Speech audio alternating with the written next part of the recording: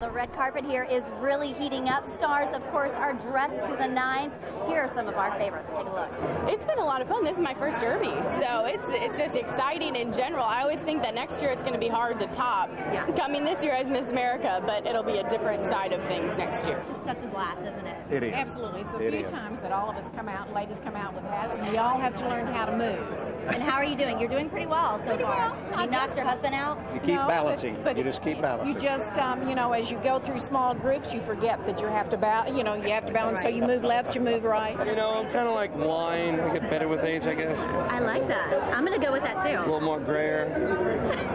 Yeah, but gray is good. You can get Losing silver the hair box. a little bit on top as well. Right? But yeah, exactly. I was going to wear the dress blues today so I could represent the Marine Corps, coming out here. I always like to do that and put them in a positive light. And that's what I hope to do. So, that's why I decided to wear them. I don't know if I'll be regretting it in a minute because it's so hot or not. And what an honor it was to meet Dakota Meyer, Semper Fidelis. He's a Marine, and we are so honored to have him here. Of course, dressed in his dress blues, and didn't he look handsome? Back to you guys.